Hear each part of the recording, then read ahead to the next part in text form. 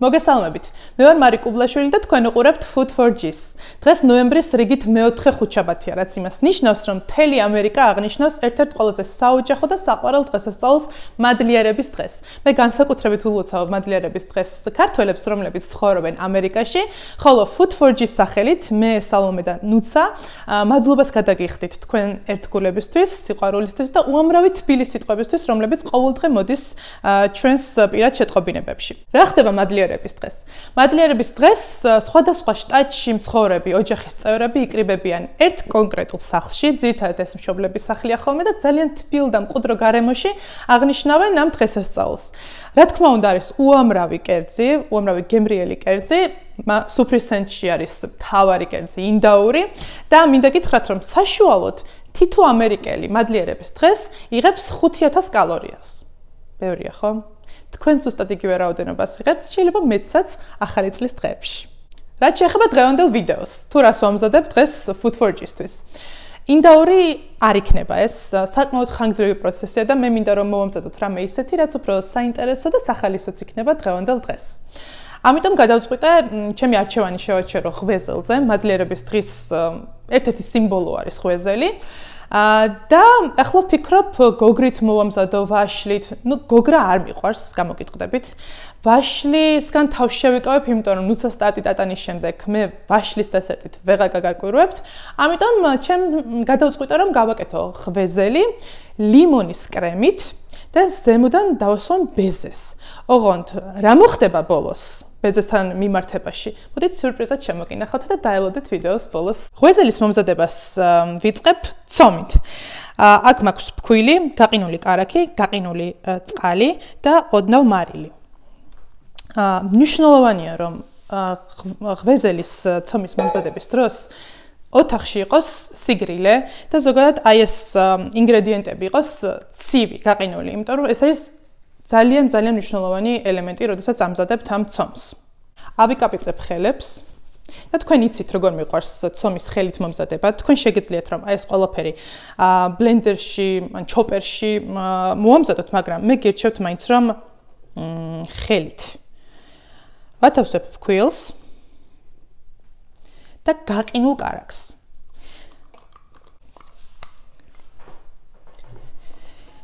ფქვილს და კარაქს ესე ჰაერონად აურევ ერთმანეთში და მოდით დავიწყოთ ნელ-ნელა დაჭყლეტვა აი ამ კარაქის კუბების.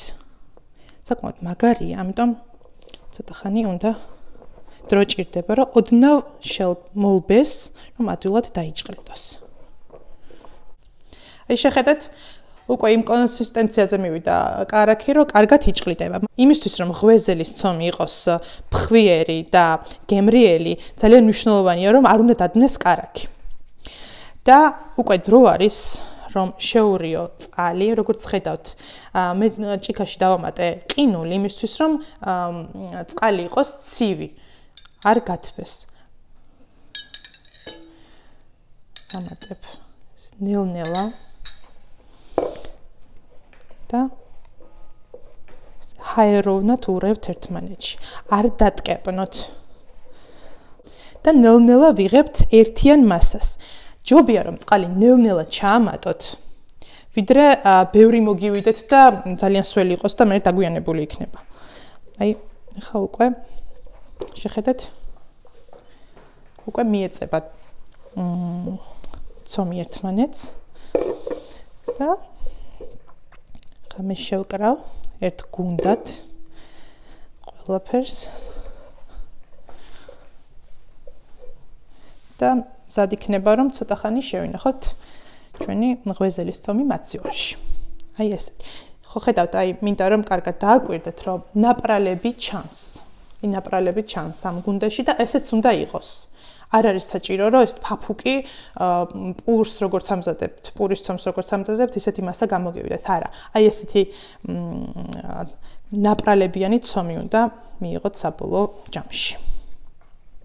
და ბოლოს ამ ჩემ ცომის გუნდას ვათავსებ ცელოფანზე, რომელიც კულინარიაში გამოიყენება და გადავახვევ კარგად. შეგიძლიათ ისეთი დატკეპნოთ კიდეც. ვიღებთ აი ასეთ ფორმას, მრგვალ ფორმას და მინიმუმ 9 საათი ვდებთ მაცივარში. 1 საათი არის იდეალური ვარიანტი, მაგრამ მინიმუმ 9 საათი ჭირდება, რომ ცომა დაისვენოს, კარგად გაცივდეს და შემდეგ გავაგრძელებთ გაფრთხილებას და გამოწყობას. შემდეგი ნაბიჯი. ვიდრე ისვენებს ჩვენი ცომი, ახლა დრო არის რომ ღვეზელის პირველი ფენა მოვამზადოთ ლიმონის კრემი. რა დამჭირდება ამისთვის? შაქარი, კვერცხი, სახამებელი. მე მაქვს სიმინდის სახამებელი, თქვენ შეგიძლიათ გამოიყენოთ კარტოფილის სახამებელი, ახლად გამოწვეული ლიმონის წვენი და კარაქი. დავიწყოთ. ჯამში პირველ რიგში ვდებ კვერცხს და ცოტა ხანი ვთქვიფავ.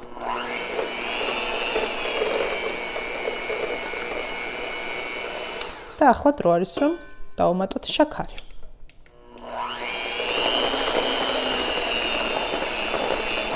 მე ჩემს ლიმონის კრემში ვიყენებ სახამებელს, როგორც გითხარით. თქვენ შეგიძლიათ ეს კრემი მოვამზადოთ სახამებელის გარეშე, მაგრამ თუ კი აცხობთ ნამცხვარს და განსაკუთრებით ტარტს, სახამებელი მნიშვნელოვანია, იმიტომ რომ უფრო ასქელებს და ესეთი ბლანტი კრემი გამოდის და უფრო გემრიელია და კარგი. ვამატებ სახამებელს.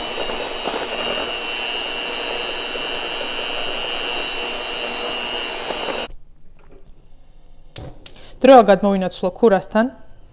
და ნახეთ რას გავაკეთებ. ახლა გამოწურველ ლიმნის წვენს ჩავასხავ ჯამში. ცოტა ცეცხლს დავუწევ, ძალიან არ უნდა აგიზგიზდეს და შევურიოთ ჩვენი გოგლი-მოგლი სახამებელთან ერთად. დაახლოებით 5 წუთიც არ ჭირდება. კარგად ურიეთ. მნიშვნელოვანია რომ არ დაიწვას თქვენი კრემი. ეს მასა, ჯერ კრემი არ არის, საბოლოო ვარიანტი. ოდნავ რომ წამოდუღდება, შაქარი რომ დადნება, ნიშნავს იმას რომ ზადა. როგორც ხედავთ, ჩემი კრემი გასქელდა. ესეთი ბლანტი სქელი მასა გახდა. და ახლა დრო არის რომ გამორთო ცეცხლი, ავაგდო კარაქი და ისე გავადნო. და რა ხდება მას შემდეგ, რაც კრემი მომზადდება? ცოტა ხანი გავაგრილებ, დავტოვებ ჯამში და შემდეგ გადავიტან მაცივარში, რომ გაცივდეს. ტადამ! ჩვენი ცომიც გაცივდა და ახლა დრო არის რომ გავაფრთხილოთ. ესე. ძალიან ბევრი ფქვილი საჭირო არ არის. ოდნავ რომ არ მიიკრას. ყველაზე მარტივად რომ დავაფინოთ ცომი გამაფრთხილებელზე დავდოთ და აი ესეც ასე. სადა. ესე ხა ჩავსვათ ლამაზად შიგნით. მივცეთ ახლა ფორმა, ესეთი ლამაზი ფორმა.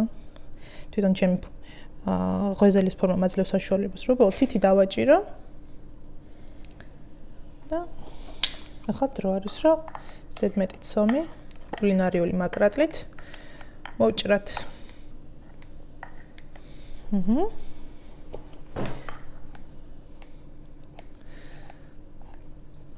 და მაგარია.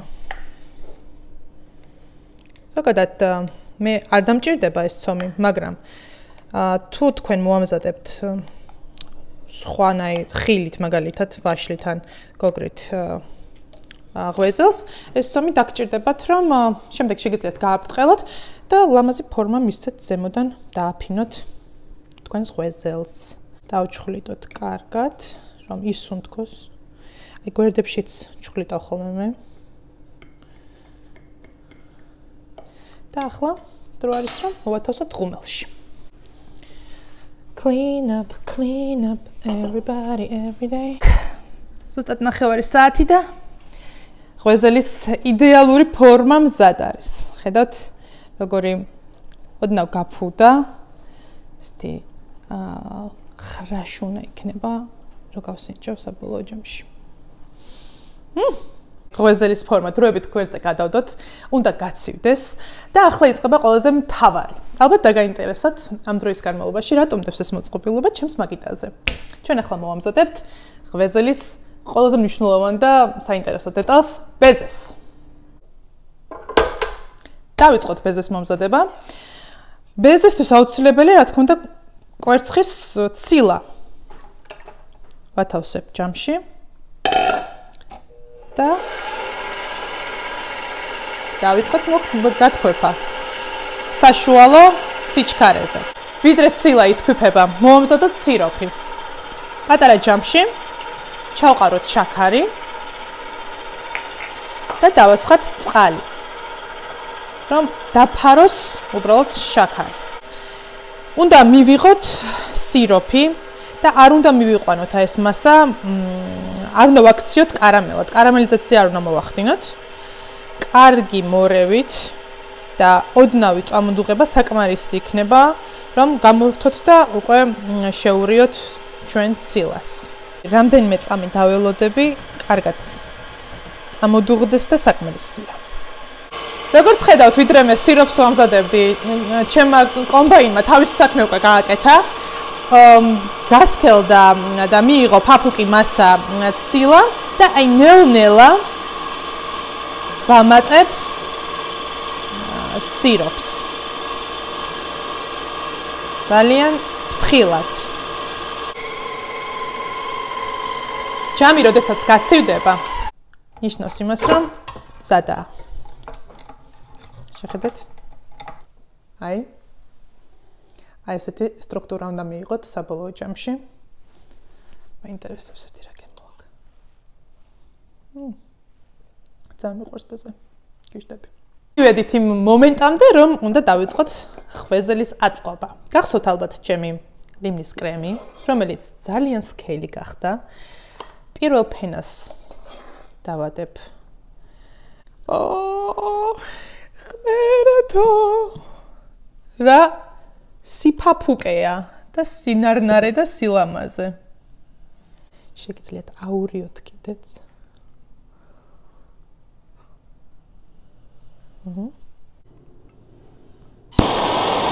და ამ სპეციალური მოწყობილობით ჩვენ მოვბრაწავთ ღვეზელის ბეზეს ზედაპირს.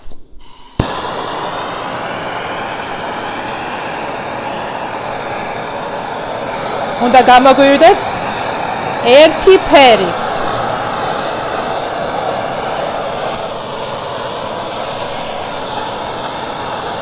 ხედავთ? რაზე მაქვს საუბარი? აი ეს იყო ის საიდუმლო, რომელსაც მთელი ამ ხნის განმავლობაში მალავდი. ესეთი კარამელის ფორმა უნდა მიიღოს, ფერი უნდა მიიღოს საბოლოოდ. ზედმეტად არ უნდა მოგვივიდეს ცეცხლი, თორე დაიწვება. აი, ეს არის ჩემი იდეალური ფერი ბეზეს ზედაპირზე. წარმატებით გამომივიდა, მგონი კი არა, წარმატებული გამოდგა ჩემი ექსპერიმენტი. ცეცხლთან თამაში საშიშია ზოგადად, მაგრამ მგონი მისია შესრულებულია. დავჭრათ და გავსინჯოთ. ღვეზელი. გორი ხრაკუნა. ცომია. ფრთხილად. ჩემი ამდენი ნაწოლევი წყალს შერჩავყარო, ლამაზად უნდა გადმოვიღო. აი. ესეც ასე. მაინტერესებს. ვიცი ძალიან ბევრი შაქარია, მაგრამ ხანდახან შეიძლება ცოტათი.